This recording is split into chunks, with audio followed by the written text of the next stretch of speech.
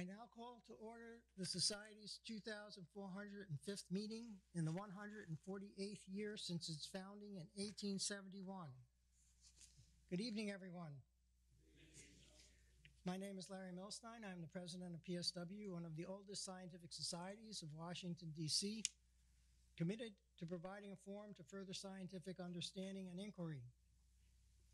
Welcome to our guests and members to tonight's lecture by Ramesh Gopinath in the John Wesley Powell Auditorium of the Cosmos Club in Washington, D.C., including our members and friends around the world who are watching the live stream of tonight's meeting on PSW Science's YouTube channel, and to those who may watch the videos of this evening's lecture later on YouTube or on Vimeo, accessed directly or through our web page. We will begin with a few announcements and then turn to this evening's lecture, followed by a question and answer period. Thereafter, I will present a small thank you gift to our speaker, make a few closing announcements, and adjourn the meeting to the social hour.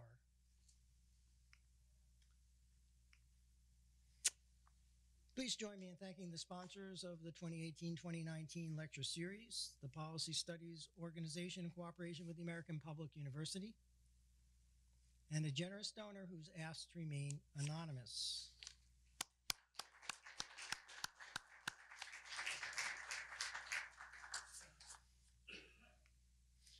I am pleased to announce that the following new members have been elected to the Society. Bruce Kane, Professor of Physics at the University of Maryland and a professor in the Joint Quantum Institute there. He is particularly interested in material science and quantum information. He's a good friend of the Society who has joined us for many events and who originally was introduced to PSW by his wife, PSW member and lecture sponsor Erica Kane. Daniel Elton, a staff scientist at NIH, particularly interested in artificial intelligence, computational neuroscience, and physics in general, who comes to PSW through the PSW Meetup Group and through PSW member Isaac Schomer. Gerald Lorenz, an attorney and mediator, interested in many areas of science and in the history of science, who comes to PSW through the Washington Post originally, and tonight's speaker, Ramesh Gopinath, whose background and interests will be clear to you in some small part from tonight's proceedings. Please join me in welcoming them to membership.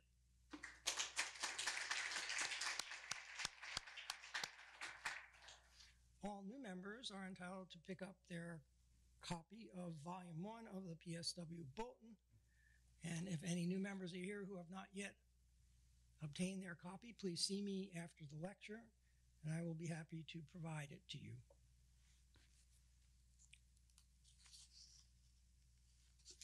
Because Recording Secretary James Heelan could not be with us tonight, we will not be reading the minutes of the 2,404th meeting and the lecture by Compton Tucker on Cretaceous Earth that was delivered here on February 22nd, 2019. The minutes will be posted to the website in due course, and for some time thereafter, they will be up for review by members who can email us if they have any comments or corrections. And with that, we now turn to tonight's lecture on blockchains in commerce. And it's my pleasure to introduce tonight's speaker, Ramesh Gopinath. Ramesh is Vice President for Blockchain Solutions at IBM. He is responsible for the management and development of IBM's blockchain technologies and solutions. Previously, he was the global leader for blockchain at IBM Research, where he incubated IBM's blockchain business.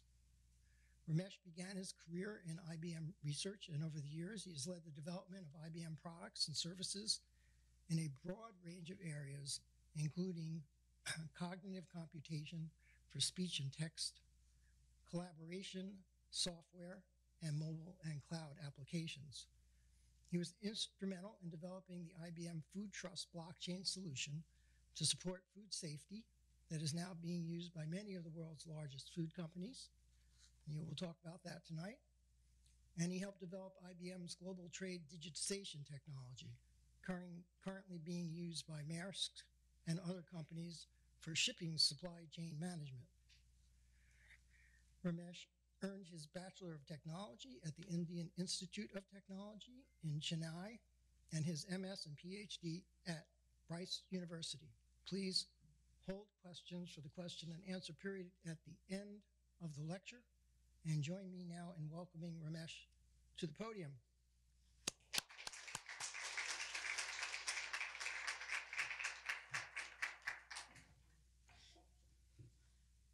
Thank you, Larry. Okay. So how's everybody doing? Great. Okay, so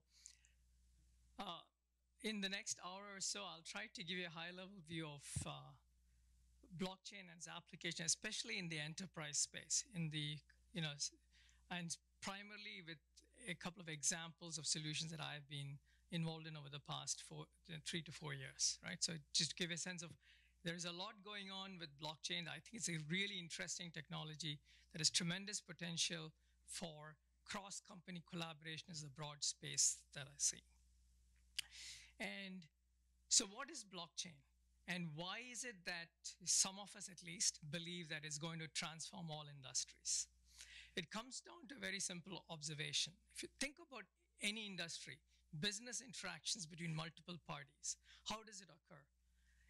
It's typically along the lines of what's on the left. The traditional model is companies interact with each other by sending information with point-wise communications, whether done electronically or whether done by paper process, doesn't matter. That's typically the way in which it happens. Simple example, you have a buyer, you have a seller, and a carrier. Buyer orders something, purchase order is issued. It's to point communication to the seller. Seller might commission a carrier, like a FedEx, to deliver to the buyer. Typically what happens is silos of information leading to disputes, reconciliations, all those inefficiencies. The model on the right does the same thing very differently. All the parties that need to interact with each other send information to a trusted, decentralized data store, let's say, the blockchain. And the advantage here then is the fact that everybody gets to have a single version of the truth. But that's not all. Obviously, these are business interactions, so you need to hide certain information from some parties and from others. So you do it with selective visibility, with the right levels of confidentiality, privacy, et cetera, et cetera. That's the key difference. And the source of the trust itself comes from a few properties. And it's very simple. One of the first things is all transactions are digitally signed, which means non-repudiation. You can't say you didn't do that, right? That's a very important property. The second property is every transaction or every action taken by any business is actually goes through a consensus mechanism where multiple parties come to an agreement. And the final property is there are multiple copies in the hands of different parties, decentralized control. Those are the three key elements to make it trusted. And the decentralization basically means nobody controls that data store or everybody controls the data store. In fact, the right way to think about it is collaboratively, all of them are together managing that data store where you're keeping track of all these transactions, right, that happen. And in this model then, the same problem, a buyer, seller, and a carrier, since everybody has a single version of, the state of that business interaction till the goods are delivered and the payment is made, let's say, they basically, the reason for disputes go away, right? Short shipment, damaged goods, these are the typical kind of problems you run into. Those things get eliminated, or at least, you can solve it with a relatively small amount of effort, right? It's not that disputes are completely going to be eliminated with technologies like this. So that's basically what blockchain is, in what I'm describing. It's a simple, trusted, decentralized data store for sharing information. If you look at technologies that are out there, clearly, the term blockchain comes from Bitcoin and Ethereum and many other, blockchains, and it's a very rich set of blockchain technologies out there. So what I want to do was to talk about sort of distinction between two broad classes of blockchains, right? So that lay the groundwork for what exactly am I going to be talking about for the rest of this talk. So if you think about a group of entities coming together and managing data in a database or a data store called a blockchain, the first thing is, who are the entities who are managing it? If they are known entities, then you're in the right hand side of this chart, you're what is called a permission blockchain. That's the type of blockchain businesses typically engage in, because typically for business interactions, you want to store the data in a place where known parties are managing the database, right? Bitcoin, Ethereum, and many of these other cryptocurrency based databases, anonymous players. So the identity of the entities that are managing the integrity of the database, they are typically anonymous. And what this also means is, why would anonymous participants come together and manage the integrity of a data store for the benefit of others? You need to incentivize them. And so there you begin to see on the left-hand side in particular, the need for cryptocurrencies. You need some mechanism, some token to ensure that people basically are willing to and manage the integrity of the database. All that is not needed in the permission blockchain. So pretty much everything that I'm going to talk about for the rest of this talk is permissioned blockchains, where the blockchain itself is managed by a set of known entities, right? That's the key difference. So if you look at the permission world, even there are many technologies out there, right? And some of them are listed there. And the one that we in IBM basically have been a key part of being responsible for and are contributing to is the Hyperledger Fabric from the Linux Foundation.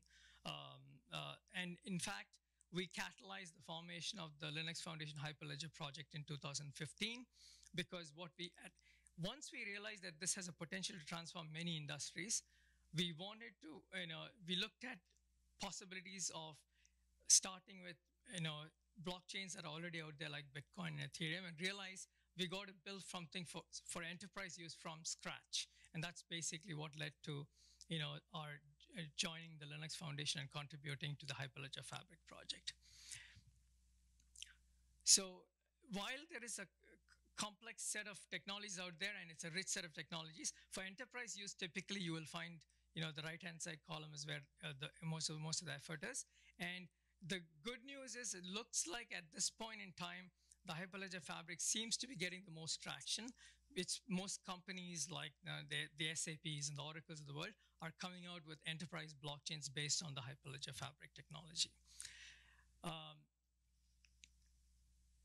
So what are companies who are in the blockchain space doing in terms of where are the investments going? I'll use IBM as an example, but think of it as a just template of how, where the money is going, right? Typically, companies who are in the blockchain space is doing one of three things. One, it's platform, solutions, or services in simple terms. Either they are working on the raw low-level technology, which is, either work on the, a technology like the Hyperledger Fabric, which is the real blockchain layer itself, or packaging it to be readily usable by others. So think of it as a managed service using that technology. That's basically the platform layer, and we have an investment there, which is called the IBM Blockchain Platform. Same thing with others like Oracle, SAP, etc. The second layer is solutions. What do you do with the technology, right? And so that is where I'll spend most of my time. I'll walk through two solutions that I'm responsible for. And then the final piece is services, which really boils down to, we roll up our sleeves and build solutions for others, right? So that's basically the three broad areas that most companies in this space play in. Either you are contributing, building a platform, you're either building solutions, leveraging a platform, or you're building solutions for others, meaning services. Yeah. So we in IBM have over the past 3 years done about 500 plus projects in blockchain so far. And several of them have been successful. There are about 100 plus blockchain solution networks that we have, currently that is operational, right? And this chart just gives you a sampling of some of the areas where we have, found value leveraging blockchain technology. And let me give you a couple of examples. And since the rest of the presentation will be on two specific solutions in the supply chain, I wanted to give you a sense of what's happening in other industries too in this chart. Take financial services, right? I'll talk about two specific solutions that we have developed that are in production. One is with CLS Bank. CLS Bank is, probably little known bank, but it is a significant player in the sense $5 trillion worth of Forex transactions happen every day with CLS Bank. Okay, this is not a small bank. What they are using blockchain for is, there are for bilateral netting of actual Forex transactions. That's what they're using a blockchain for, right? A clear case of two banks making in a settlement, they want to make sure both of them are looking at exactly the same data, so there's no need for reconciliations and things like that. So that's the reason they're using it. Another example is DTCC, right? Depository Trade and Clearing Corporation. So when you buy stocks, bonds, etc., right, they all typically settle at DTCC eventually. The specific project there is on credit default swaps, right? Again, pairs of banks get together and do these transactions. Think of all the banks, right, coming together as a group, as a network, right? And within this network, they run a blockchain platform, that is the information sharing platform, which is used for keeping track of these credit default swaps. That's basically the project that, in fact, I think this is going to production or already gone to production sometime in this quarter or next quarter. So those are two examples in financial services, right? Another example in financial services, trade finance. If you think about the financing of trade, especially cross-border trade, it's typically a very painful, time-consuming, inefficient process involving letters of credit and things like that, right? Typically, you have an exporter, importer, and two banks, right? Exporter's bank and the importer's bank. And if you look at the entire workflow around, trying to, an importer wants to, take a loan from one of these banks or take a trade credit from one of these banks and go through the process, that's significantly convoluted and takes a long time and effort. And to streamline that process, a set of banks in Europe together create a consortium called V.Trade or V-Trade. And essentially, they're running a blockchain solution for small and medium business to get trade financing. So these are some examples in the financial services. There are some other areas also I want to quickly touch upon. Think about even a simple thing like know your customer. When you go to a bank and basically, apply for a bank account, let's say, you give a lot of information. If you go to another bank, you provide the same information. Why do that? Why can't banks share that information in a selectively visible fashion so that, when I go to the second bank, the fact that the first bank did the hard work of verifying me is used for me to onboard myself to a second bank. Again, requires information sharing, and that's a place also where blockchain is very useful. Know your customer is an example of a solution where blockchain is useful. Healthcare, essentially, a whole bunch of companies, including Anthem, Aetna, etc., have come together to form a health utility consortium. This was just announced very recently, and they are trying to build a blockchain solution that brings together payers, providers, and various participants in the healthcare ecosystem to solve various inefficiency and other problems in the healthcare ecosystem, right? These are just examples, even if the details don't come across. As I walk you through the two examples, I'll go in detail. The pattern is very similar in all these solutions. And the final area is supply chains, and that's basically the two solutions I'm going to walk you through. So I'll start with the first one. This is essentially in the food ecosystem. So if you look at the food ecosystem, think of the typical problems that you face in the food ecosystem, right? Everybody's familiar with what happened last year with respect to romaine lettuce during Thanksgiving, right? The FDA said don't eat romaine lettuce, right? And in fact, it was the second incident last year. We had one earlier in the year too, right? In fact, some people joke that last year was, we had the salmonella summer too, right? But if you look at food safety, how do you solve the problem? And the answer is, if essentially, and why is there a problem? It's related to the fact that the various participants in the farm to table supply chain don't share information with each other. Because if they do share information with each other, then you can imagine a simple scenario of you buy, let's say some romaine lettuce at a Walmart store, and it made you sick. You can trace it back to where it came from a farm perspective. And if you know that this is the farm where something went wrong, you can trace forwards to all the places in the supply chain, including maybe a Kroger or a Safeway where the tainted product doesn't and surgically recall. But that doesn't happen because that information sharing doesn't happen. Not enough trust and transparency in the food supply chain. That's not all. Food waste. 1/3 of all food is wasting. It's a mind-boggling number. Somewhere along the supply chain from farm to, the end consumer, 1/3 of all food on this planet is wasted.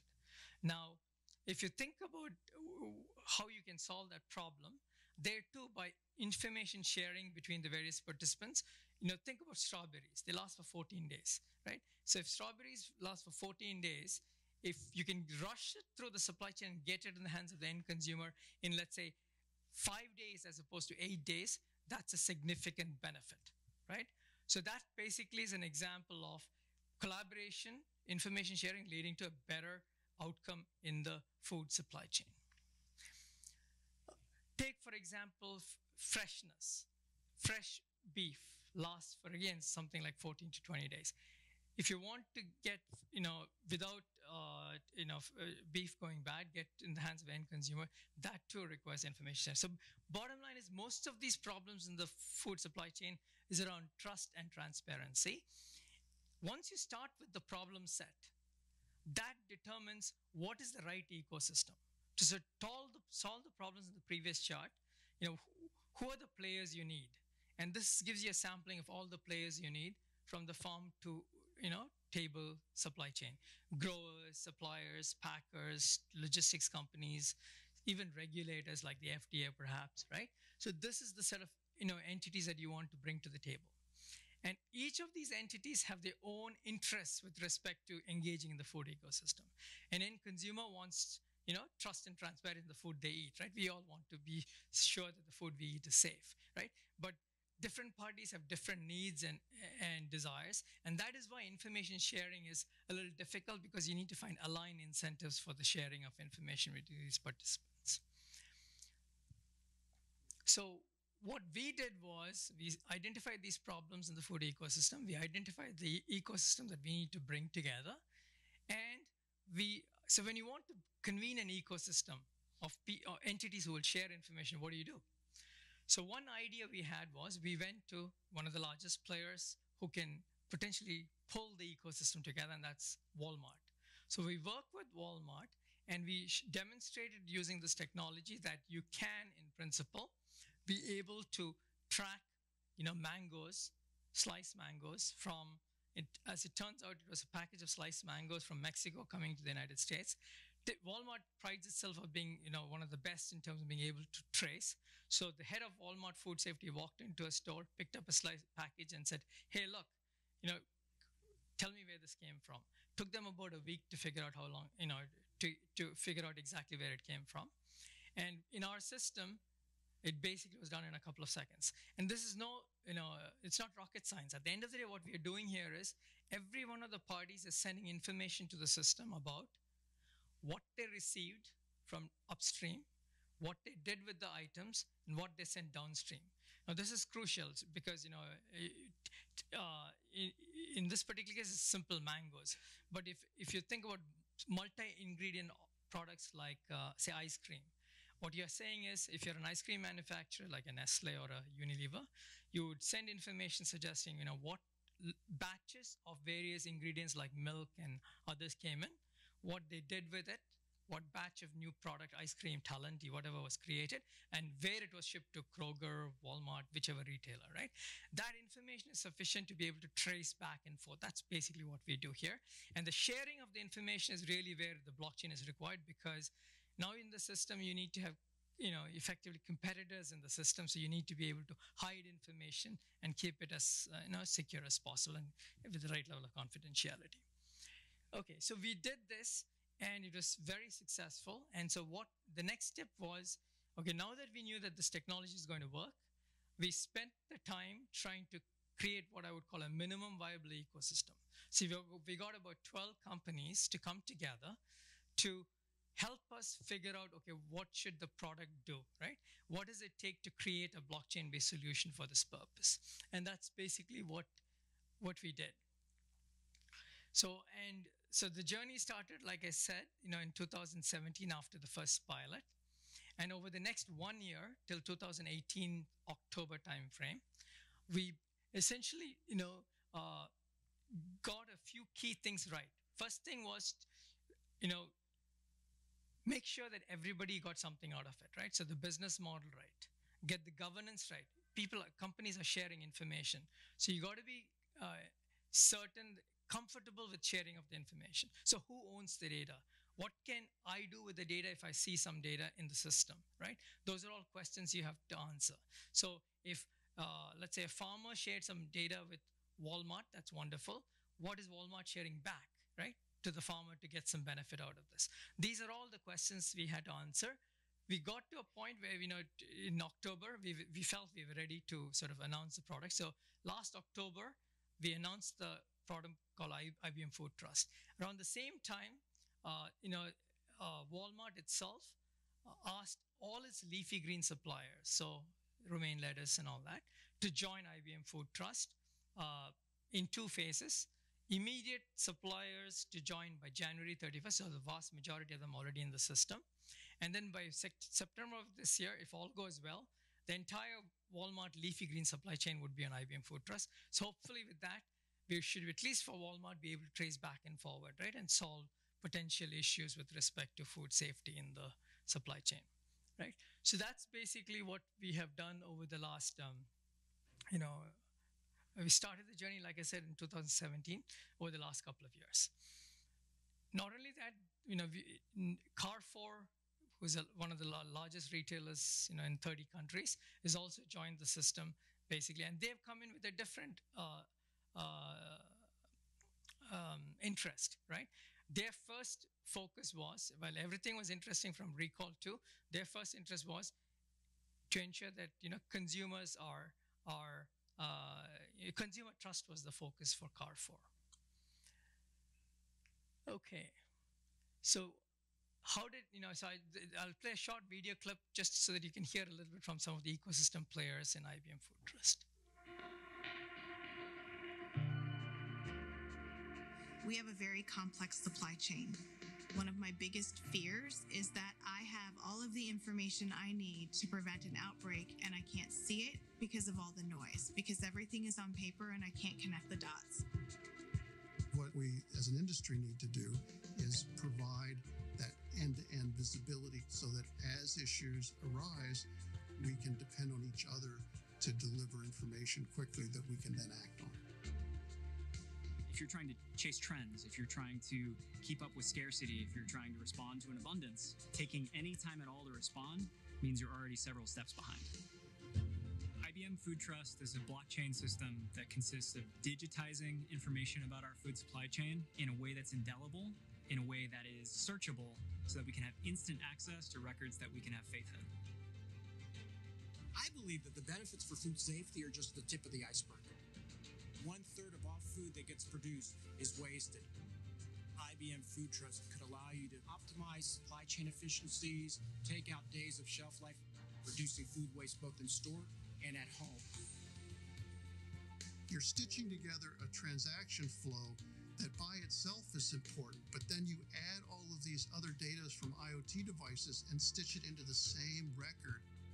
Now you have higher quality, higher visibility to your supply chain and digital records confirming that that should be trusted. Providing safe and affordable food is not only a daunting challenge, but for us, it's an important responsibility. We can trace origin of food products back to source in 2.2 seconds. That's food traceability at the speed of thought. We're expecting improved transparency, improved trust, and improved speed. All those are possible with IBM Food Trust and with blockchain, and I hope for more adoption across the food ecosystem. Yep. So it's early days, but still it's quite exciting because we are beginning to get adoption from the industry at large. So what is IBM Food Trust today? Right, just to give you a sense of what does it do. So this chart is supposed to give you a good sense of that.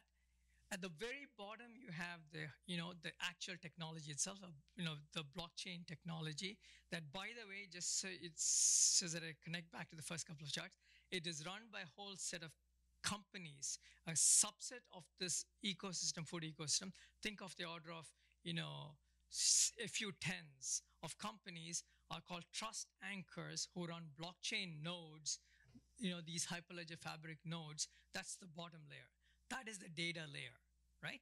And the IBM Food Trust then is, on top of the data layer, we have created an information sharing platform where various participants, right, from farmers to, by the way, the little farmer may not be running a blockchain node. In fact, most of them are not running blockchain nodes. To them, it's just, sort of a data store that a set of trust anchors are vouching for, right?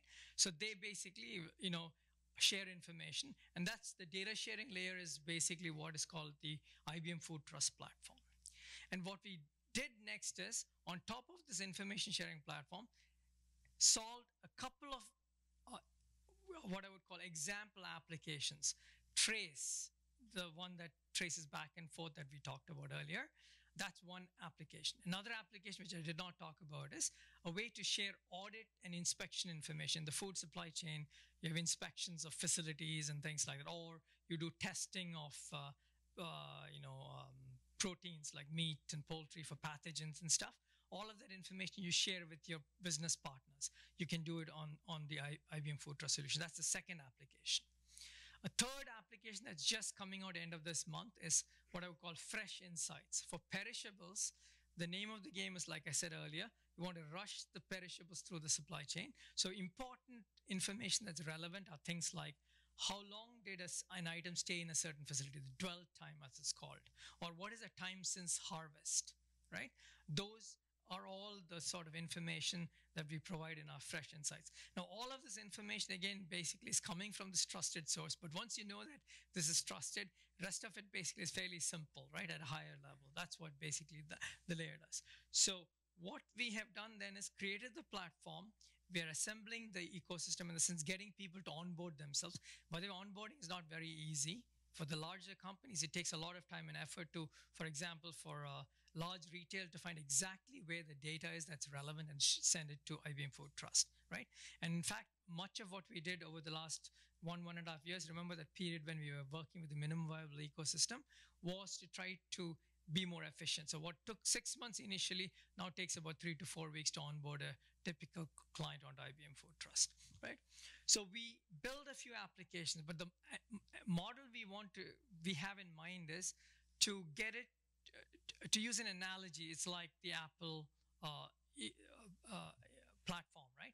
We build the platform, we build a few applications just like Apple did with its, few applications like Mail and, and iMessage and others when they started, and let the ecosystem come in with the other applications. Because for us, the real value is going to come from innovation from a whole bunch of players who realize how to deliver value to this food ecosystem based on the information that's getting shared in the system, right? And so that's the approach that we have taken. So like I said, at this point in time, we have a few applications, but we are spending a lot of our time in trying to provide what I would call APIs or interfaces so that you can access the data and deliver value to the ecosystem. So this is a typical pattern of what happens with enterprise blockchain solutions, right?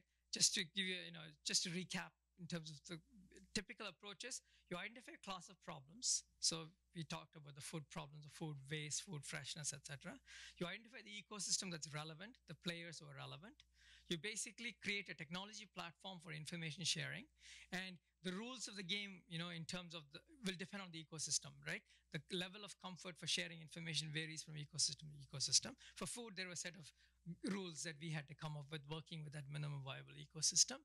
And then once the platform is in place, You build a few applications yourself, and that gets things going, and then you invite the broader software vendors and others to come in and deliver more value over time. That's basically the simple approach that we have taken. So just to give a quick sense of where this particular system is, in fact, as far as I know, this is probably the largest non-cryptocurrency based blockchain solution that's out there, right? And in fact, we have as of now about 5 million blocks in this blockchain, which is quite significant considering the fact that this just was commercially available in October of last year, right? And there are about 50 plus clients in the system today, right? I mentioned, and this shouldn't be a surprise because Walmart asked all its leafy green suppliers to join the system. That itself is a good chunk of clients who have joined the system. Okay. So this chart essentially, the main point of this is I wanted to illustrate, even though it's a marketing chart, but ignore the text on the left. What I want to focus on is there are a few elements of the solution that I think are very important, that is very typical of every blockchain solution, regardless of industry. There are 5 pillars, if you will, or 5 elements to it. And the first one is ecosystem, right? You got to start with a set of problems that defines an ecosystem that you want to convene. You got to bring them in, which means you got to get the business model, which is the second element, right? You got to make sure that everybody gets something out of it. It's not easier said than done. It's extremely difficult to make. Just to give you an example, in the food trust solution, most of the suppliers said, why am I taking the pain of uploading information into the system? What am I getting in return? And so Walmart then had to basically say, I'll do store scans to tell you exactly where your batches of strawberries that came to us, which store it was sold at, right? So that's what I meant by business model. Everybody should get something out of it. The third thing is governance, right? So let's say Driscoll's upload some data and says, I permission Walmart to see it, right? That's basically what the system does. So Walmart can see the data. So what can Walmart do with the data? Can they sell it? Can they share it? The simple answer is no. In our system, whoever owns the data and uploads the data owns the data, which also means, interestingly, by the way, IBM owns none of the data in IBM Food Trust. Right? An interesting approach we had to take. By the way, that's not where we started. Governance taught us this is what the community is comfortable living with. And that's what we did, right? So governance, standards and interoperability. It's all very fine and dandy if basically IBM Food Trust is the only answer. But guess what? There will be other solutions that are similar, right? That others may come up with. So we had to think upfront when we started building the solution. And this is also very typical. When you're building ecosystems, it takes a long time. So you may take a year, 2 years to get to a certain point. Somebody else might build something similar too. So then you have to think about interoperability. So consciously we decided that we'll use certain data standards. We use something called GS1, which is a standard that's adopted in supply chains. It's being used in multiple industries. In drug serialization uses GS1, for example. And we picked that on purpose to ensure that it's possible to interoperate with systems that may be developed by others in future. Yeah. And the final piece is the technology itself. Of course, you got to get the information platform to work well. And the technology itself should embed much of the governance rules. And this is very important. Let me give you an example. So in IBM Food Trust, for example, if I remember I said you want third parties to come in and deliver value to the ecosystem, we provide APIs. The way we've structured it is let's say, a company wants to create an application for waste management. That company doesn't need to know anything about the permissioning in the system. They just write the waste management application accessing certain data. The system will make sure that only data that somebody's allowed or permission to see is surfaced in the APIs, right? So we take care of all that hard work. That's basically how this thing works. So technology also takes quite a bit of effort. So these are the 5 elements of any typical enterprise blockchain solution, right? Ecosystem, business model, governance, and data interoperability standards, and finally the technology itself. Okay, so what I wanted to walk you through is in a few examples of how people are using this, right? So the first one is, this example is the one I mentioned, Carrefour, and how they're using it. They're using it in Spain, by the way, so bear with me. En Carrefour, trabajamos de forma permanente para satisfacer las necesidades de nuestros clientes. Por ello, contamos con nuestro pollo campero calidad y origen, criado sin tratamientos antibióticos. A partir de ahora, mediante la tecnología blockchain, puedes obtener toda su información. Carrefour es la primera empresa de distribución en España en implantar esta nueva tecnología, la cual garantiza a nuestros clientes una total transparencia en la trazabilidad de nuestros productos. Solo necesitas un lector de códigos QR. A través del código impreso en la etiqueta del envase, obtendrás toda la información asociada a la trazabilidad del producto, desde la fecha y lugar de nacimiento, al tiempo exacto de cría y su alimentación, hasta la fecha de envío a nuestros almacenes de Carrefour. All right, that's enough. So essentially what we did there was, so if you walk into a grocery store in Spain, and that particular brand of chicken, if you buy, there's a QR code. You scan the QR code and it'll tell you about when the chicken was hatched, when it was slaughtered, and whether it was antibiotic free, etc., right? All that information is being surfaced from IBM Food Trust with data that's being sent by various players. Now, in this particular case, what Carrefour decided to do was, since they felt that the first place they wanted to start was give information back to the end consumer, they wrote a mobile application, right, that accesses the data in our platform using these APIs that I talked about, right, these interfaces that I talked about. So that's how this works, right? So here's a good example of something that is in production today. Nestle basically wanted to focus on a slightly different problem. They were interested in baby food and especially multi-ingredient items like baby food and being able to trace back and forth, right? So if there's a problem with, let's say one of these, little tubs of baby food, you want to know all ingredients and where they came from, right? That's basically what they were interested in. In other words, they were interested in what I would call multi-ingredient trace, right? You want to know if it's, I don't know, what is this one? If it's sweet potato, apple, pumpkin puree, where did the sweet potatoes come from? Which farm, which batch went into making this particular bottle or this tub? And that's basically what our system is able to. So technologically, we are ready to handle multi-ingredient traceback, which basically, by the way, means also, conceptually, there's a big leap you can make here, right? Remember I said all the key idea is tell us what came in, what you did with it, and what you shipped out.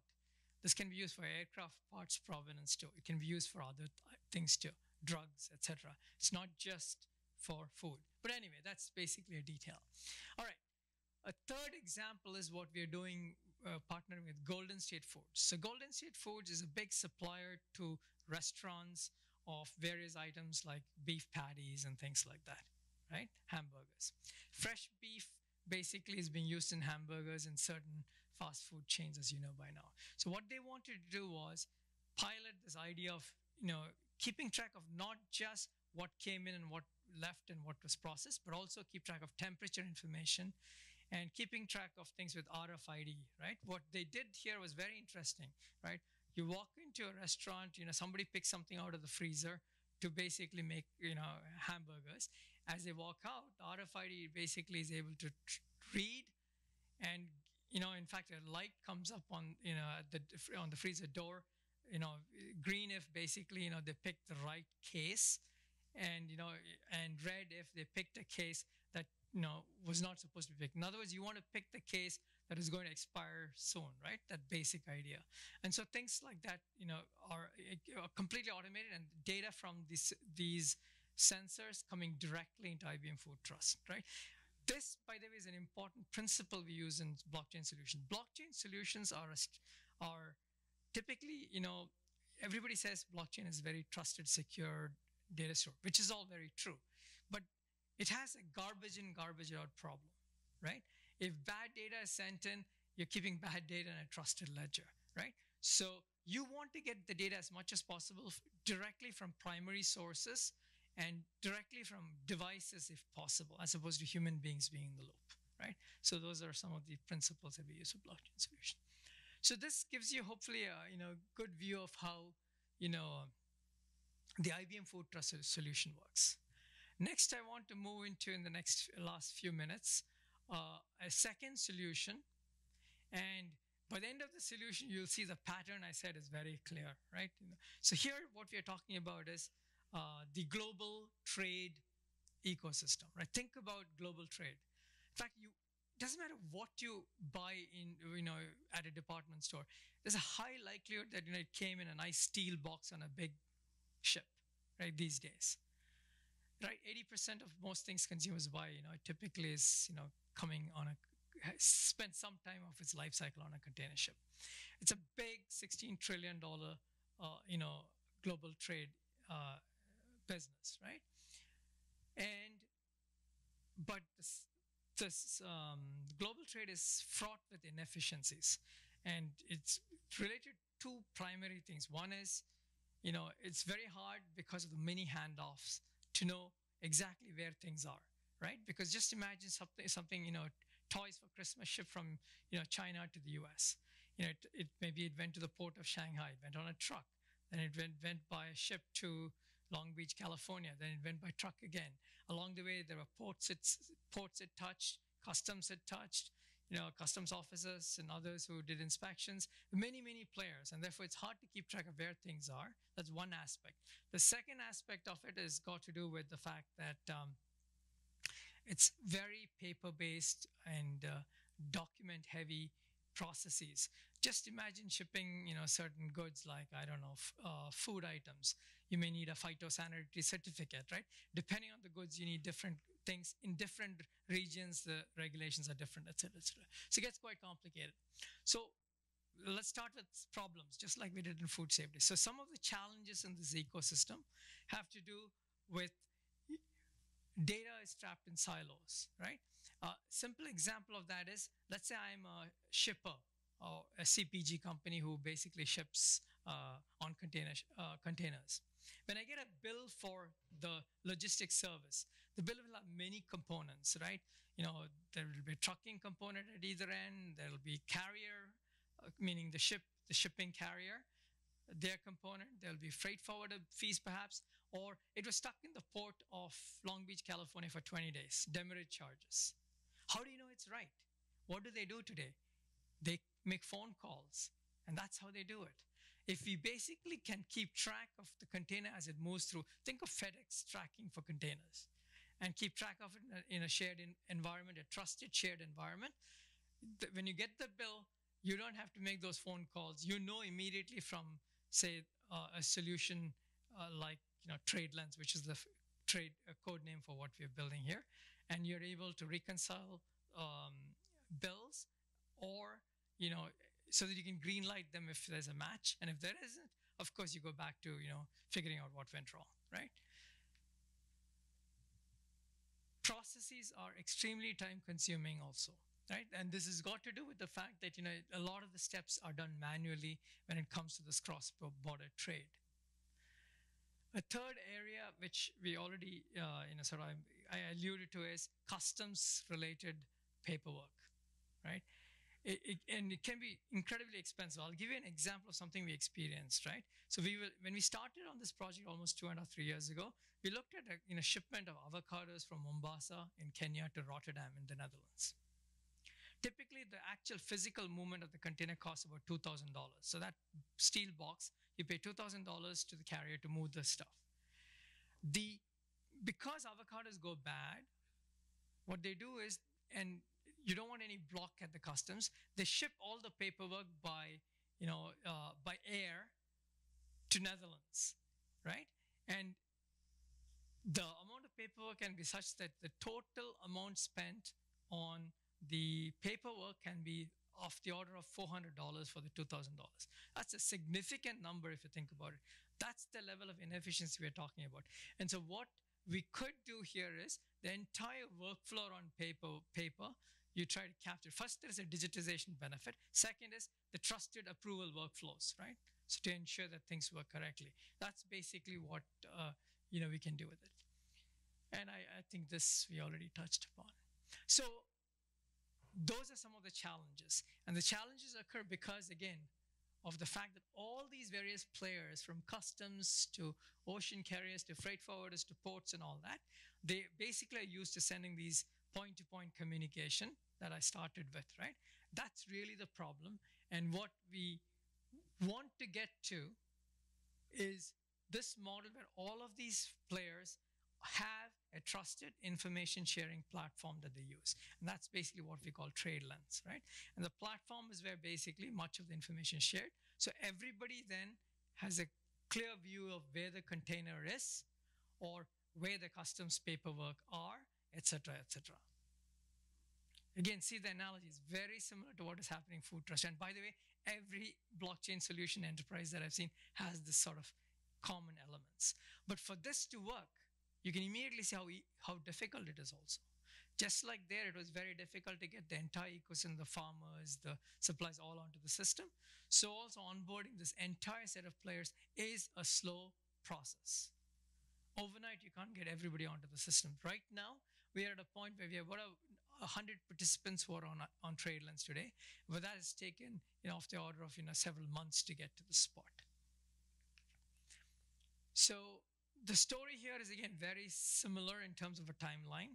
It actually started in 2016 when I actually was on a phone call when I was running the lab in India with somebody at Maersk, a head of strategy, and I pitched, hey, look, we have this idea. Would you like to work with us? And just as it happened in the food case, there was skepticism initially. And by the way, why did we go to Maersk? You should already know the answer, right? If you want to move the ecosystem, you want to start with one big player. Maersk moves about 20% of the containers globally. So you start with somebody who's a key dominant player so that you can build from there, right? That's the reason why we approached Maersk. And so that's another idea for building blockchain solutions. We basically demonstrated, just like we did the Mango pilot, we demonstrated in March that there is potential here. Once they were convinced, we basically announced that we're going to build this thing and engage the ecosystem. And then over the several months since then, we created an early version of the technology to engage the ecosystem. And then we basically started talking to carriers, ports, customs, et cetera, to get onto the system. We went through the same thing of, who does everybody benefit from it, right? What can we do to structure things so that everybody will share data in the system? So the governance, the business model, the standards, et cetera, we went through the exact same process to, get to a point and look at the timeline. It took a while. So last December, we finally said, now we are ready for prime time. So now TradeLen is available for anybody to join. And basically the business model here is, per container for use of the TradeLen platform, you pay a certain amount to us, right? Same thing in the Food Trust scenario too.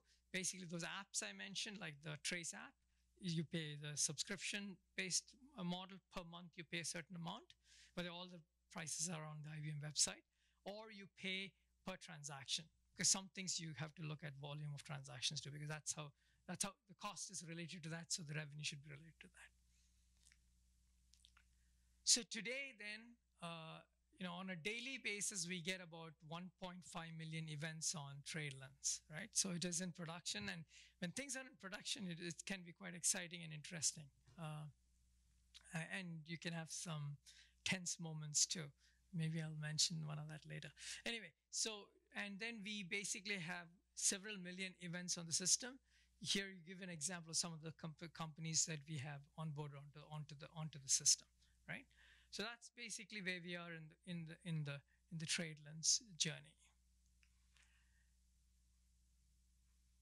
So I think I covered most of these things. So TradeLen then basically is essentially the solution that brings the entire ecosystem together to do information sharing. Here also now there are three elements to these blockchain solutions. First and foremost, it's the business network itself. That's the ecosystem, the players you assemble.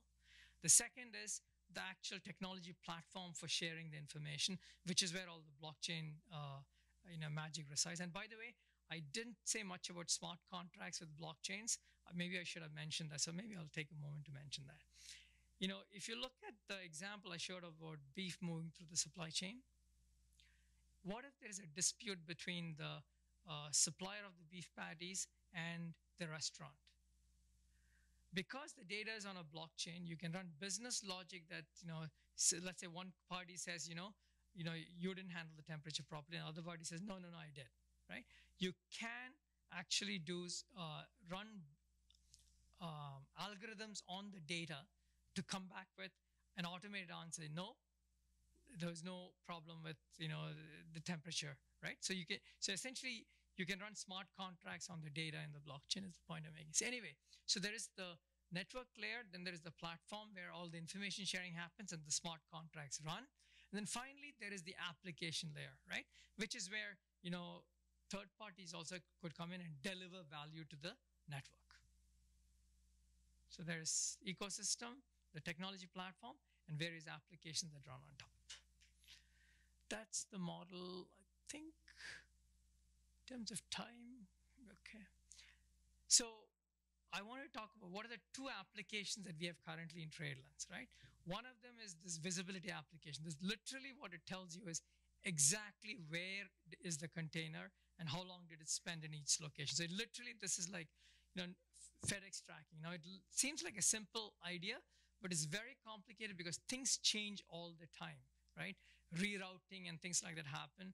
And imagine when there are many, many players, nobody has a clue where things are, right? So this can be extremely useful.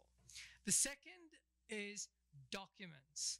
And I mentioned customs, but it's not just customs. There's a whole set of documents that basically are involved in the global shipping process, like of the order of 18, 20 documents. And thus, to ensure that these documents are selectively shared with the parties that are relevant to a shipment, that's basically the second application that we developed in the TradeLens platform. These are just the two starter apps, and hopefully others will develop more applications to leverage the capability of sharing in this platform. Yeah. So I think, and then this is basically the same idea of providing APIs to access the data for third parties to be able to develop applications. I think I'll just play a short video clip of how TradeLens sort of works today.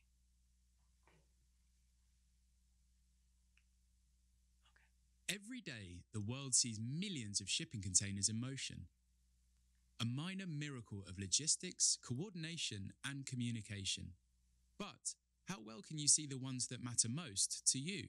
TradeLens is a blockchain-powered shipping solution that brings unprecedented transparency, trust, and collaboration to global supply chains. TradeLens offers the oversight, control, and management every stakeholder in the supply chain needs. Ocean carriers, ports, terminal operators, inland carriers, shippers, freight forwarders, customs authorities, financial service providers, and more. TradeLens has a powerful API model, but it's easy to use the web interface to deliver value and insights right out of the box. To help illustrate the impact of TradeLens, let's follow 480 LED televisions from inland China through a series of events, including arrival at the port of Savannah to their final destination in Dublin, Georgia. TradeLens lets us find our container through a range of search parameters, such as equipment number, bill of lading number, booking number, and more. Viewing the container shipment card shows the important information related to the container shipment.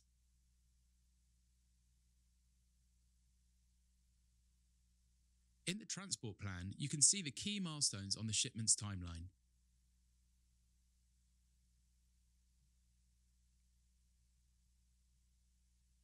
While this shipment contains over 50 events, TradeLens supports over 120 planned, estimated, and actual events, all tracked instantaneously, all viewable at the click of a button, giving detailed insights up and down the supply chain.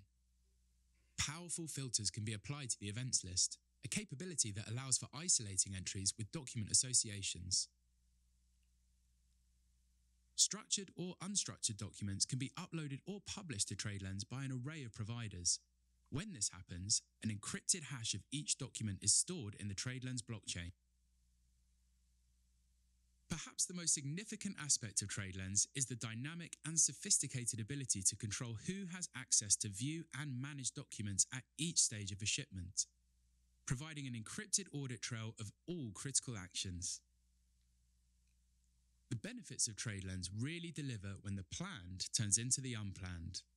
At the early stages of this journey, an unforeseen circumstance leads to a change in the transport plan. Due to newly imposed draft restrictions, the carrier must discharge the container in Busan. From there, the container is booked upon a second vessel, lengthening the ocean voyage to Savannah by 36 hours. The carrier's decision has implications not just for them, but for all stakeholders further down the supply chain. from customs brokers, port authorities, and terminal operators to inland transporters and consignees. With TradeLens, changes to this shipment are reflected immediately, allowing supply chain partners to tightly coordinate actions, delivering the consignee's inventory in Dublin with 36 fewer hours than originally planned. TradeLens allowed near-instant logistical adjustments, so disruption was kept to a minimum. Global trade is an incredibly complex system, but with TradeLens and blockchain technology, we now have a trusted solution to support industry-wide innovation. TradeLens. Okay, so I'll end with one final thought, right? So if you think about this, there are solutions or blockchain networks being formed to solve specific problems in certain industries, right? Now take these two solutions itself. Maybe food is going on a container ship, right? And maybe Walmart is then on both solutions, right? So then the question of how do you interoperate comes into play, right? And so while because of ecosystem complexity reasons, these blockchain networks are forming independently, you got to think of them not just as islands, but you got to think about bridges between them.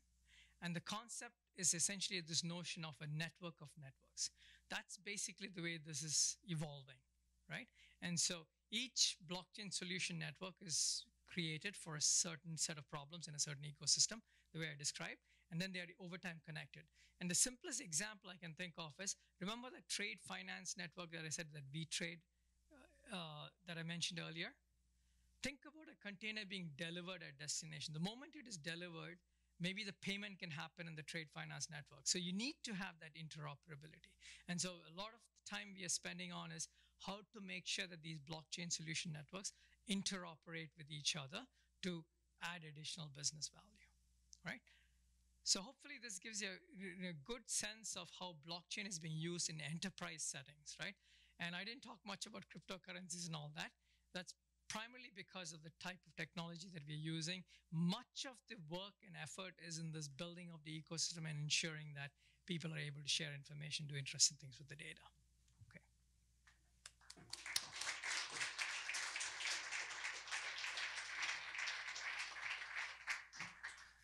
So we do have time for some questions, and we do have a procedure for questions, and the procedure is that there are people with microphones. The microphones have colored foam on them, and if you keep your hand up long enough, eventually a microphone will come to you, and I will call on you by the color of the foam.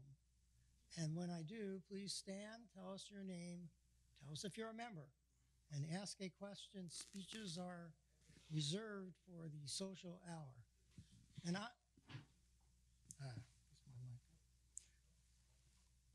yes. I am going to ask the first question because there's a part of this talk that seemed to me you didn't give, probably because I gave you the wrong information. But could you tell us a little bit about the underlying hardware and software structure that is being implemented for these blockchain solutions that involve all these different parties? Who is running the computers? Are they all running their own computers? How much computing power does it take? And I'm sorry, being a little bit long-winded here, but in cryptocurrency, there are these miners who get the right to add the blocks. Probably that's not how this works. Yeah. And so could you just say a few words about how this whole thing is implemented? Yeah. So in both the solutions I talked about, the underlying technology uses what is called the Hyperledger fabric I mentioned, right? And essentially, let's take the example of Food Trust. Today, we basically have of the order of about half a dozen nodes running in IBM Food Trust. Who runs those nodes and where does it run? The nodes are essentially, in the control or ownership of independent parties called trust anchors. So Walmart is a trust anchor, Carrefour is a trust anchor, IBM is a trust anchor, right? So a few entities. Where are these nodes running today? They're running in the IBM cloud, and essentially they are, think of them as a typical, CPU, right? It's very simple. There's nothing complicated there. And so think of them as independent computers running, and they're networked together. That networking is done by this this capability called the IBM blockchain platform, which also I kind of hinted at, right? That's how they're brought together. These together then start providing the service of storing transactions that is coming in from the Food Trust platform, right? So in the case of TradeLens, it's very similar. Each carrier runs his or her own node. Everybody else in the ecosystem don't run blockchain nodes. In Food Trust, most players don't run blockchain nodes. To them, the whole solution is like software as a service. But they do trust the data that's in the system because these trust tankers that run their corresponding nodes, they basically are completely independent parties who are running this. And we make sure that there are enough trust tankers so that there's no chance of collusion. So that's the way that works. And the nodes themselves, basically, like I said, they're just running copies of Hyperledger Fabric, along with something called the orderer service, along with something called a certificate authority, which basically is the component that issues credentials. But this is basically how this works. Okay, questions from the audience? Go. Take Tim first, and then one of those two guys over there, and then the other one can get it after the person in the back with the orange microphone. So we'll start with Mr. Blue. We'll go to Mr. Timothy Red. Thomas, I'm a member. At the core, you have to be certain that these documents have not been altered. You mentioned a hash, right? Yeah. That everyone puts on their document. But how do we know that this is maintained throughout the chain? Does that make any sense as a question? So there are two parts to being careful about trusting the data. One is once the data gets into the system, and one is before it gets into the system, right? Once it gets into the system, regardless of let's say it's shared with others, etc., there is audit trails of everything that's happening on these trust anchor nodes. Therefore, there's no worry of things going wrong once it gets into the system. The big worry is when things are outside of the system. So for example, in the case of TradeLens, if a customs officer decides to take a bribe before signing off on a transaction on a document, the blockchain doesn't know about it, right? So this is why I said there are two problems with data coming in, documents or otherwise any data coming in. One is essentially people make mistakes, so garbage in, garbage out. The second is people could do malicious actions, right? That to prevent both, to the extent possible, we recommend sending data directly from IT systems. Even IT systems can be hacked, but just in other words, to make it harder and harder. Securing the edge is a key part of what we do. In fact, there is a whole slew of work going on in IBM research under the general category of what is called crypto anchors. And the entire goal there is to ensure that you make things as secure as possible on the edge. So it's not just that you trust the data in the blockchain, but make sure what comes in is also trusted. Mr. Red. Adam Jacobson. I'm not a member of the society. You mentioned that documents and information put onto these blockchains are permissioned so that only certain people can read them. How are those permissions enforced? So the way these permissioning works in these systems is explicit sharing happens in most cases, in which case basically all you have to do is ensure that that explicit share is all we allow, right?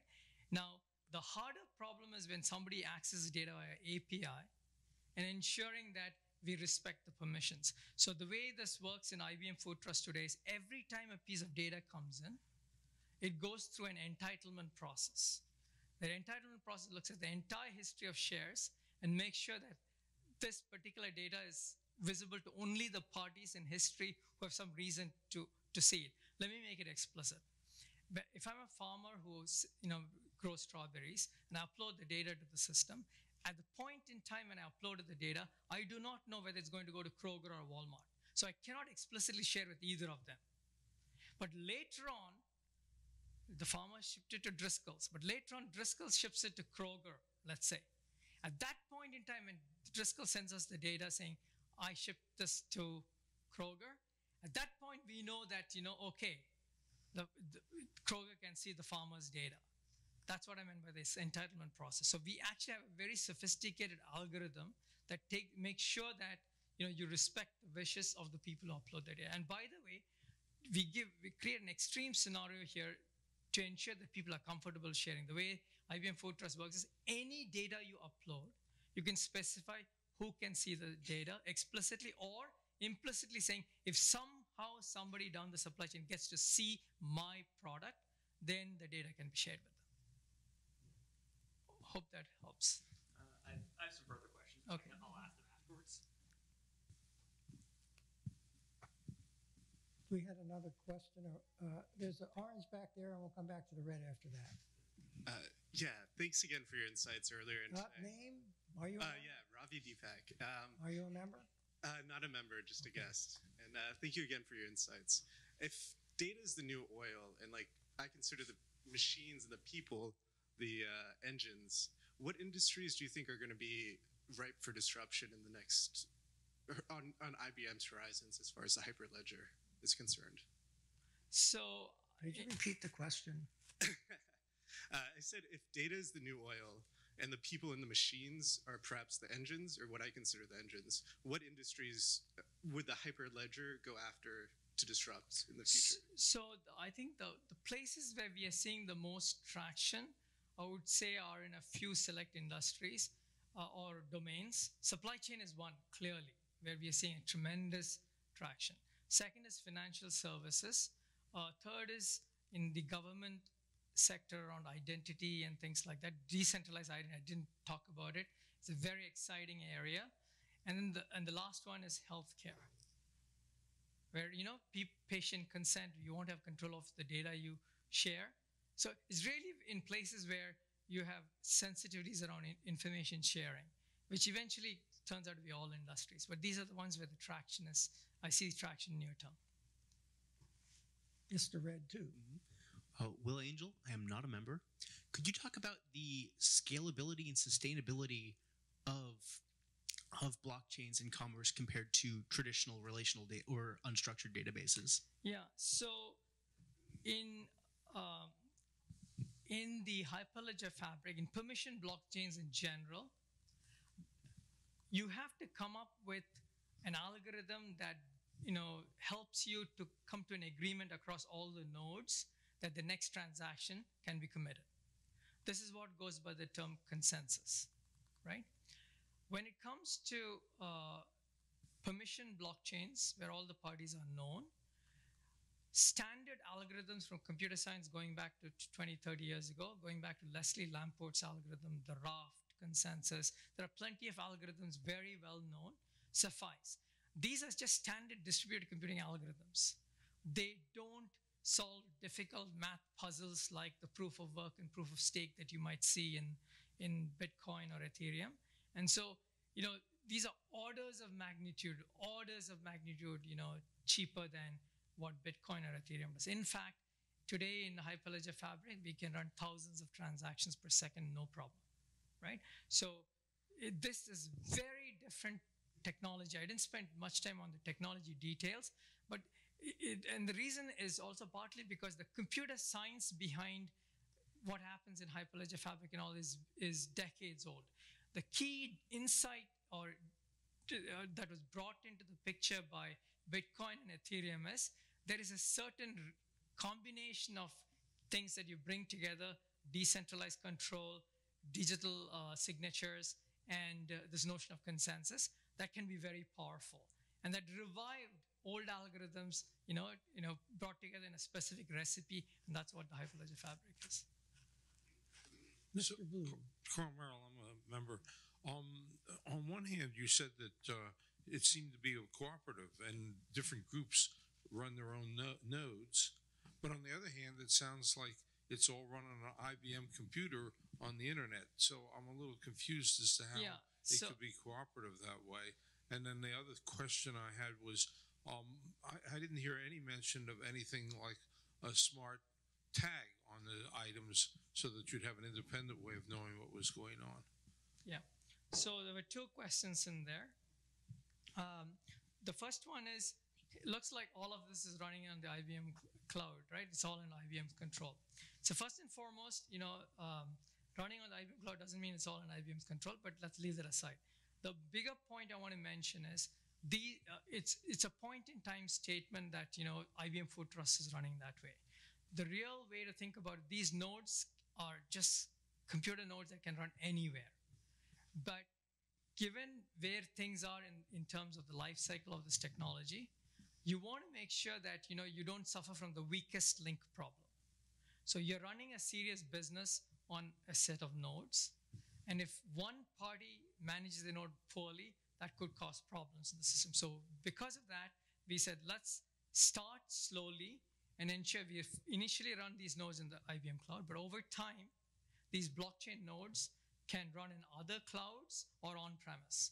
That's precisely the path we are on. So because that's the right approach. These nodes should be completely in the independent control of the parties, right? They are not now because, like I said, it's part of a journey that we are going through, right? But the intent is, and in fact, our roadmap is literally to go in that direction. Second part of the question was smart tags. Remember I mentioned crypto anchors? That's precisely an idea like that. In other words, you can say in fact, we are doing a project with Everledger, which is involved in diamond provenance. And what we have done there is you take some sort of a digital fingerprint of the diamond at source, and you upload it onto the blockchain. And now I don't need to, yes, there's value to keeping track of the diamond as it goes through, but independently at destination, I can do a check against the digital fingerprint. So these are all, think of them as complementary techniques to add more and more trust to the provenance. So that's precisely what we're doing. So somebody has the orange microphone in the back there, please. Yes, hi, Luke Idziak. A quick question about the hardware you would use. Can you talk more about what kind of temperature sensor, transmission sensor you would have on a shipping container, on the inside of a shipping container? How would you stop, a stack of shipping containers from stopping your signal, for example? These sorts of things. Thank you. Yeah, actually, could you be a little louder? The last part I didn't get. Sure. How would you integrate your sensors in such a way so that you could stop the signal from being transmitted if the container is buried on the inside of a stack? How would you communicate information from subunits inside of a container to the outside of the container? Yeah. So, in terms of information coming out of the container, there could be losses perhaps, right? As far as the system is concerned, right? What information it received is what it operates with. So typically in containers, there are these reefer containers or refrigerated containers. That's the short form for refrigerated containers. They have sensors in them, and there could be pockets where they don't have communication back, in which case you don't get the data. But that's okay, right? From the point of view of the system that I've talked about, as long as you're able to track the container and get the information, some information is better than no information, right? So there will be losses along the way. Same thing in the food supply chain. When beef patties are being tracked, we are getting temperature information. But what if basically the truck is down, right? And you won't get temperature information. So you will have losses, but it's all timestamped though. So you are able to analyze and get to as close to the truth as possible, right? But things that are outside of the control, like this customs officer taking a bribe or lack of information coming in, there's nothing you can do about it. Technology is not going to be able to solve it. Red? I can see the first half of it, how somebody has. I can see the first half, how someone could order something, the order can be put through, the material goes on, get shipped out. But how does it know it's being received? So every party along the way is constantly sending us information, right, about the items that they're receiving and they're sending out. So what the system does in terms of algorithms is link all that information. There's trusted data and there's a linking process or the provenance piece that we do in IBM Food Trust. And that's one of the sort of smarts in the system, if you will, that's able to do that. Red? Yeah, I'm Jim Griffin. I'm a member. I wonder if you'd be willing to let me imagine that I'm an executive at some stage in an industry that has become blockchain substantially. Then the first question is, if I'm in that industry, can I join Is that the process by which the procedure grows across the industry? And then, but the real question I ask, if I'm an executive, there's an operating blockchain system with many of my colleagues and competitors. When I join, do I join because I'm going to pay less and get more for my bookkeeping and management data handling? Or do I join because I'm going to get so much more that I'm willing to pay more? Yeah, so I think your question is one of, is it efficiencies or is it, growth, right? Cost efficiencies or revenue expansion. I think it's a mix of both, but in most of these solutions that we're building, given it's an early technology, people are very conservative, right? So they go for direct benefits. So most projects I see are going after efficiencies. But I think the real value of these technologies with enabled by the sharing that is happening will be when business models change and there'll be new growth opportunities. In fact, let me give you an example. In IBM Food Trust, the data that we get for trace, it's the same data that enabled us to build those freshness applications.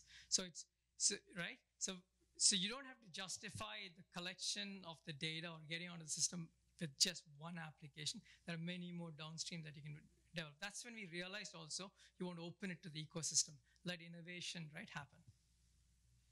But out of the gate, it's going to be cheaper to do the same. Could you not do that? Could you not have a conversation if you don't have a microphone? Thank you. Orange. Hello, good evening. My name is Bolaji, a non-member from Nigeria. And I'm interested in understanding how this will play out for the SMEs, especially in a country, for example, where many information is not very, very structured. It's very, very disorganized. And, you're also trying to come up with an innovation that probably can work for your government. I want to understand. I want to understand your opinion or your view on the approach SMEs can take. Maybe in working or partnering with government, for example, with customs, for example, and generally. Yeah. So I think I'll address the SME question by looking at the little farmer as an example, right? So typically, what you want is to keep the barriers as low as possible. So one of the things that, for information sharing to happen is, how do you keep the barrier low? Is to make it free. So for example, that's what we did. In IBM Food Trust, if you want to upload information alone, but you don't want to experience any of the apps that are at the top, it's free.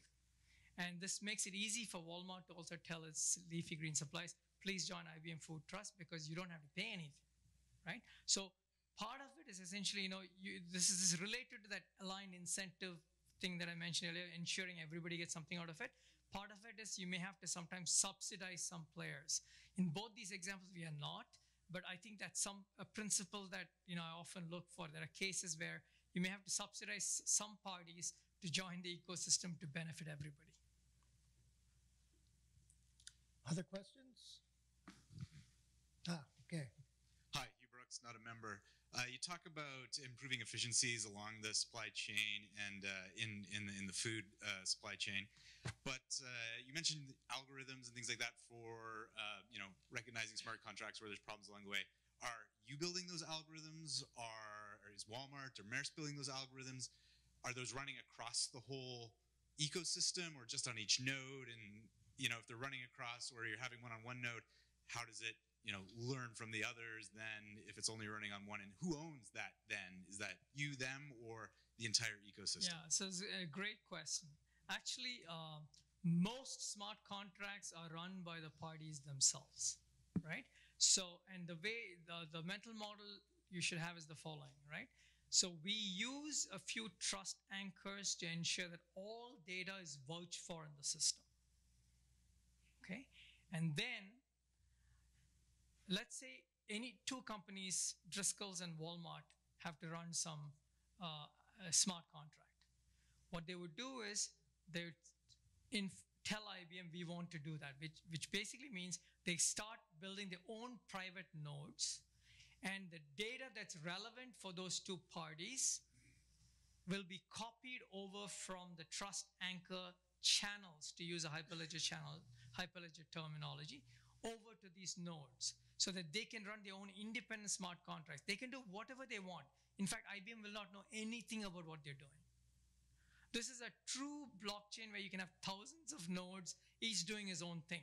But this trust anchor concept we came up with primarily because you need some mechanism to keep track of all the information and vouch for them.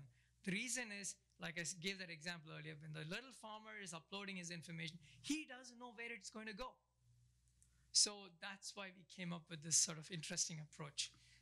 I didn't want to get into the details of that, but that's basically how it works. So effectively, companies run their own smart contracts. At this point today in IBM Food Trust, you cannot do that. By the end of this month, we'll have that first version of that ability for others to run their own smart contracts.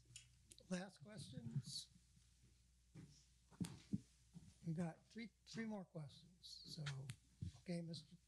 Blue mic, red mic. Is there any way to keep criminal? Stand up, tell us your name. Are you a member? Have you considered ways of What's your keeping name? My name's David Rosen. Are you a member? Lifetime member. Thank you. Have you thought about ways of keeping criminals and terrorists and rebellious people out of the system so that they don't use it? I'm not talking about malware. I mean people who use it and really shouldn't. Yeah. So for IBM Food Trust in particular, we have not thought about that other than, like I said, right? You know, we know all the parties who come to the system, right? And they have to digitally sign before they send any transaction. That's as far as we have done. Specifically, you know, we have not worried about terrorists trying to attack the system. Well, that's attacking the system, using it. Using it for tracking. We have not thought about it, no. We have not thought. Maybe it's something when the volume grows big, it gets successful, much more successful. Maybe we'll have to think about it. But good question. I haven't thought about it, honestly. Okay. Red microphone, Bob. Hi, I'm Bob Hershey. I'm a member. Could you give us some idea of the order of magnitude of costs? Suppose I have a $1,000 shipment of grapes. How much is the blockchain keeping track of it going to cost? So it's hard to give us a number, but think of it as basically if it's $1,000 worth of goods, maybe pennies. Last question. Jan van Yperen, not a member. You were talking about the different areas of implementation and the eventual maybe cross-pollination between the two areas for one client who makes use of the different areas. How hard is the inclusion? How strict is the inclusion? IBM is big, is doing this on a large scale, but there are other parties who are doing a similar thing, and perhaps one of the stakeholders in your blockchain service at a certain moment sees somebody else and wants to maybe explore a different route. Yep. So how hard would it be for such a stakeholder to shift into another solution? Yeah. So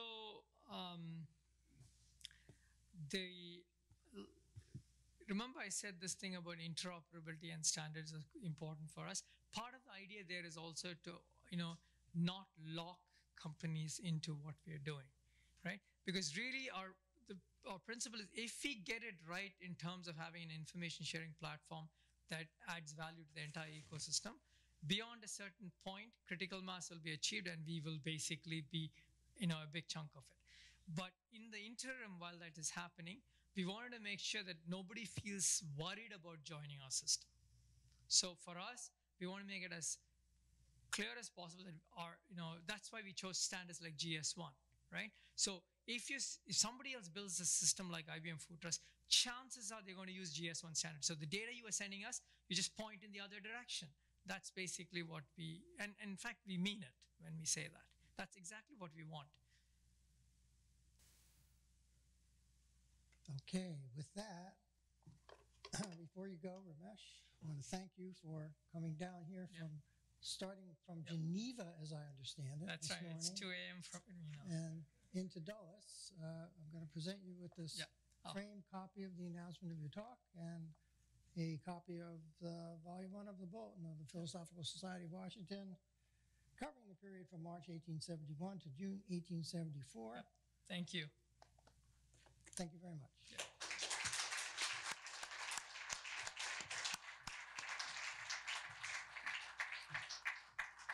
So before we adjourn to the social hour, we have a few closing items. PSW depends on members and sponsors. If you're not a member, please consider joining. If you are a member, please consider giving a bit more. If you haven't paid your dues, please pay your dues. Or sponsoring a lecture and helping carry out the Society's activities. You can apply for membership on the PSW website. All you have to do is go to the home page and go to the Join button, which brings up a page that tells you about membership and has a membership link, which will bring up the application for membership, which when you fill it out and get to the bottom, we'll have a little button that says Submit Form, which will bring up the dues payment form, which you can use a credit card. You don't have to use PayPal. And when you submit that, it will send your application to the committee, and it will be reviewed, and we'll get back to you within about a week to 10 days. The only requirement for joining, well, I should say, the main requirement for joining is that you have an interest in science. There's no IQ test, and there is no credentialing threshold to overcome. So please consider joining. PSW is a nonprofit educational organization. It's tax exempt under Section 501c3 of the Internal Revenue Code. Contributions are tax deductible to the extent permitted by law, and your friends at the IRS. All PSW members in good standing can wear the PSW rosette, and if you are a member in good standing and wish to purchase one, if you've not done so already, you may do so at the rosette table at the back of the auditorium, or you can do it through the web.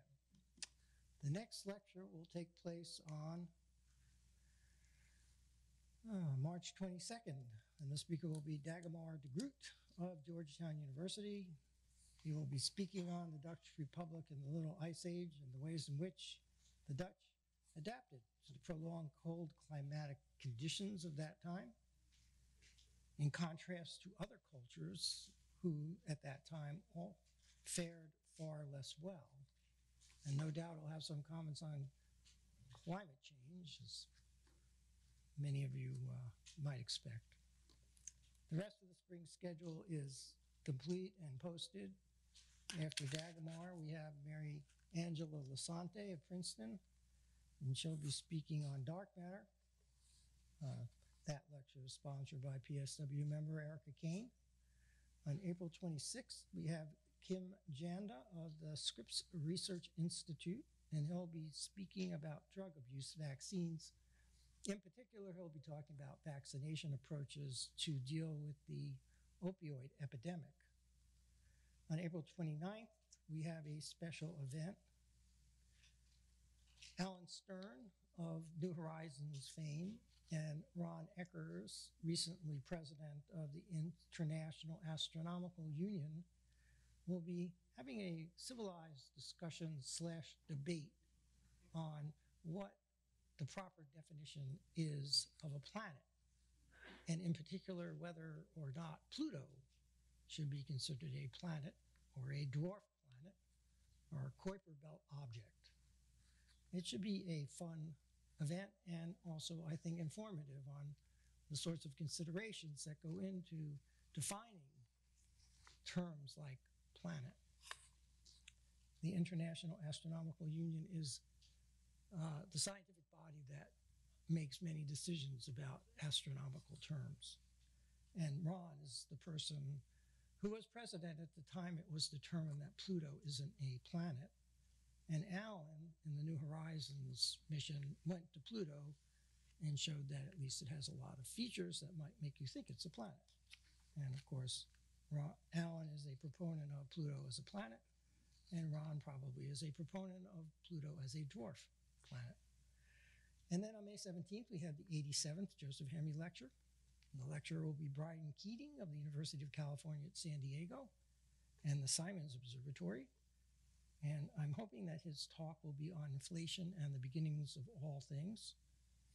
You might be interested in his book that he recently published, a sort of popular biography, but it relates to not winning the Nobel Prize and the influence of prizes like the Nobel Prize on scientists' motivations and how it can lead them to be a little hasty in coming to conclusions about their data. And it's an interesting book. So I commend it to you. The social hour ends promptly at 10:30. Please use the side exit to leave the building. And with that, I will accept a motion for adjournment of the 2405th meeting of the Society to the Social Hour. Second? All members in favor? All members opposed? The meeting is unanimously adjourned to the social hour.